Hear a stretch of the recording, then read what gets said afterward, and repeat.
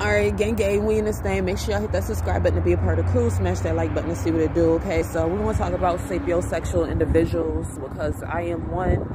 And basically, this is somebody that's attracted to the intelligence or knowledge that they receive from an individual. So this happens whenever you deal with a lot of 3D relationships, a lot of relationships that just are based upon like physicality. Like either you end up getting with somebody because they physically look good, or either other people end up trying to date you because you physically look good. So like moving forward, whenever it comes to relationships, that's whenever you start to be like, all right, I can see that a lot of relationships that I have been through are low vibrational. So moving forward is one of those things to where you start to get fed off of knowledge. So you start to find a person's like intelligence to be attractive over like physical appearance, because a lot of relationships nowadays are based upon physical appearance. Like somebody will approach you and be like, oh, so and so look good, but it's one of those things where if you're sapiosexual, like I'm not saying that we don't get attracted to physicality, because we do, but it's one of those things to where we get attracted to the intelligence first, and then that's whenever the physical part comes into play.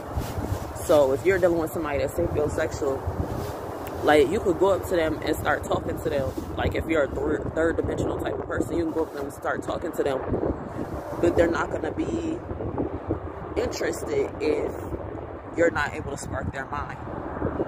So it's like they're always looking for somebody that's able to spark their mind. It doesn't have to be on like such a high type of level to where it's like, oh, this person's teaching me about the encyclopedia type shit. Like, no, it don't gotta be like that. It could just be like, you can spark their mind in terms of street knowledge, in terms of freaking book knowledge. Like, it doesn't matter. As long as this person is learning from you, that's going to be the first thing that they're attracted to.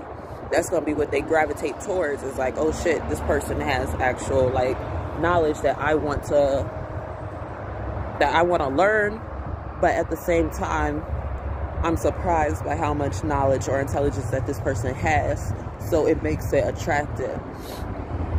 And like I said, I feel like this is just individuals who have gotten tired of dealing with like third dimensional relationships. And,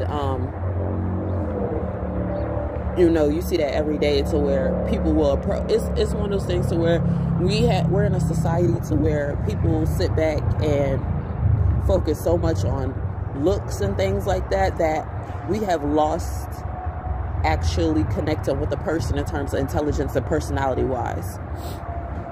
So moving forward, individuals start to get into a person's intelligence and what they can learn from them.